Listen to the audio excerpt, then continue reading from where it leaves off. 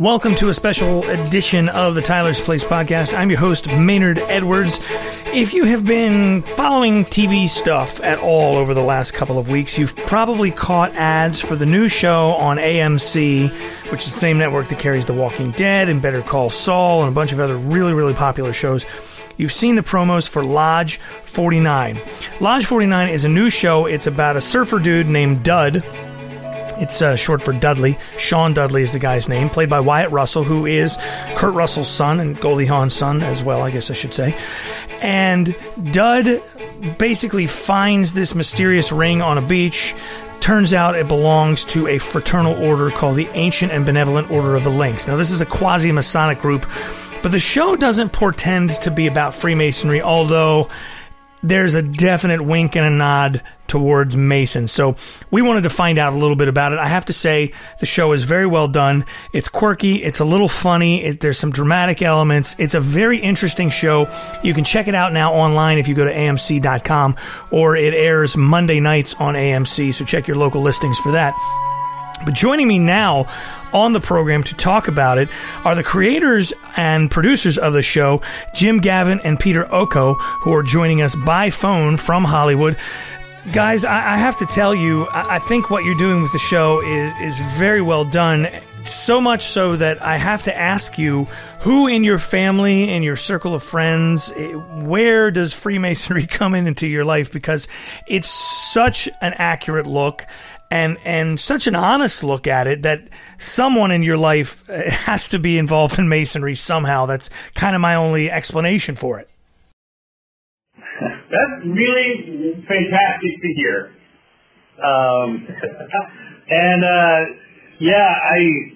This is Jim, by the way. That is lovely to hear. I will say that, and I hope this doesn't, lessen our credibility with you, but I don't know any Masons. I mean, I do know some, but I haven't spent any such time in the lodges. A lot of it was just kind of my interest in the kind of esoteric history of Freemasonry, the historical aspects of it, the way it kind of beautifully creates its own myths. Those were the driving forces for me. I have spent time in elf lodges and other kind of, of the similar ilk, but obviously Freemasonry is its own thing. And for us, it was just a matter of, I wanted to capture both for me, what is a seductive, mysterious aspect of the scholarship and the history of Freemasonry, alongside the very real kind of solidarity and real human relationships that I think these places, offer up. And that was kind of the starting point for us. When we went into production, we were touring, elf lodges and Freemason lodges. We went to here in or down in Long Beach. There's a big, beautiful Scottish Rite.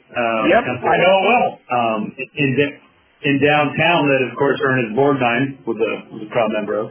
And so all that was just really inspiring to us. And I think, just to ramble on just a little longer, whenever I've seen anything about a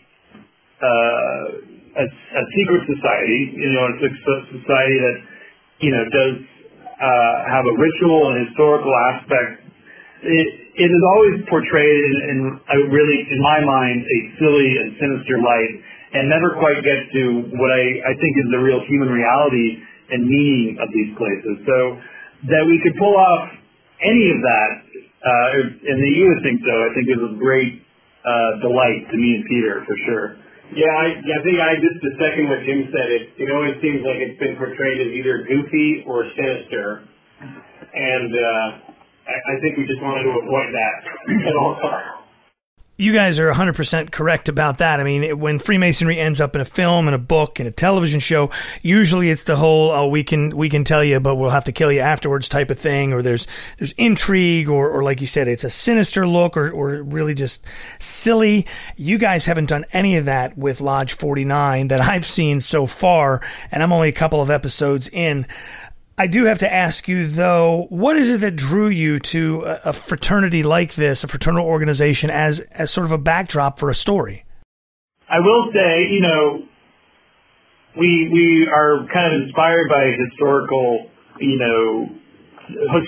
but we have totally created our own order, our own. It has its own history and origins and ritual, and it is the actual history of it is going to become a source of adventure in a way. Like things do get crazy. We're telling a Knight Squire fable, and so there are these things, but we never leave in our mind like a grounded reality in the sense that these are all people dealing with real problems.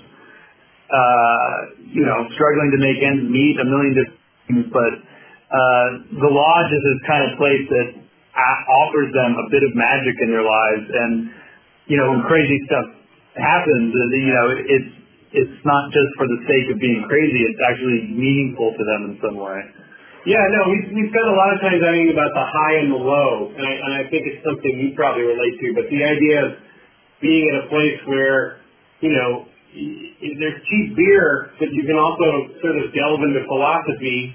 Those two together are, it's hard to find that. And I think this is, it's just an arena where you're able to go a little bit deeper without it feeling like preachy or precious. Yeah. Yeah, I should tell listeners who have not seen the show, in one of the very first scenes when our hero Dud brings this Lynx ring to a pawn shop, he shows it to the pawn shop owner. The pawn shop owner says, "Oh yeah, that's a Lynx ring.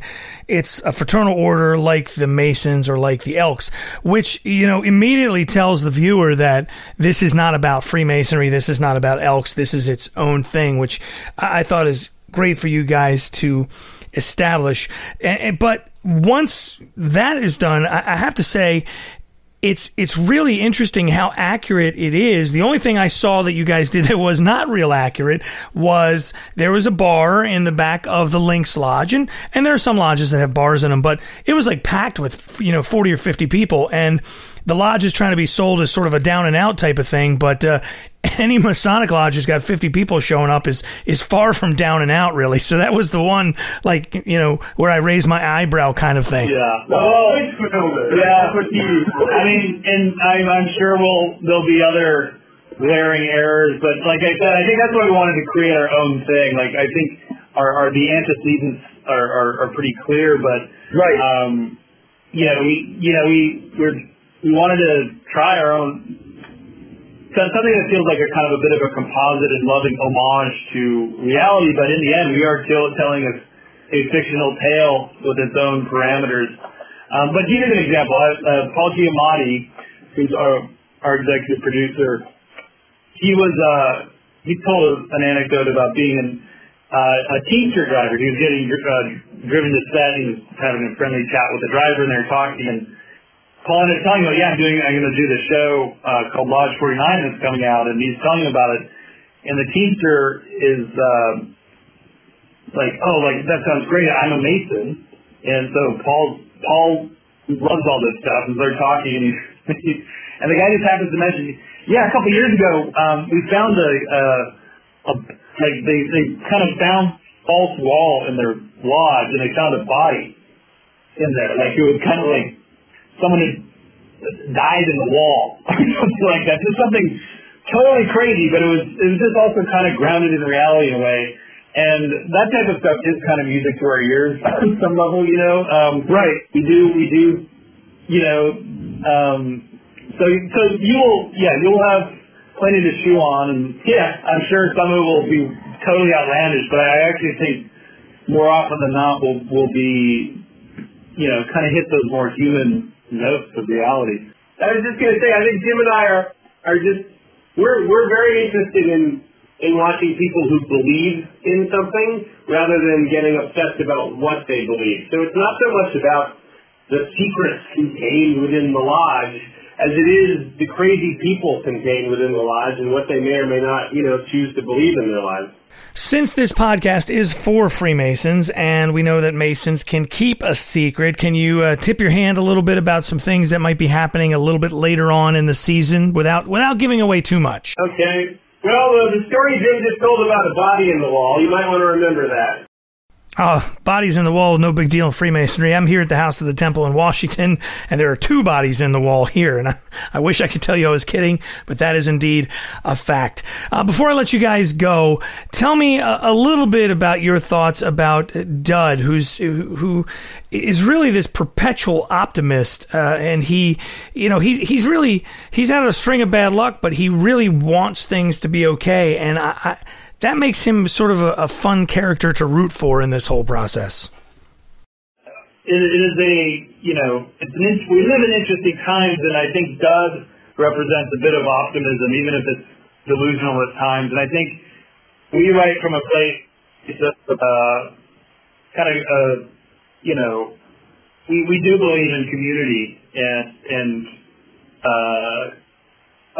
the idea of a place where different types of people can gather, and I think our show tries to embody that, in the way that Freemasonry is best expression does. And so we're trying to create a joyride of a show. In the end, we just want it to be fun and entertaining, but if we can create characters that feel real and familiar, that's just a lovely bonus.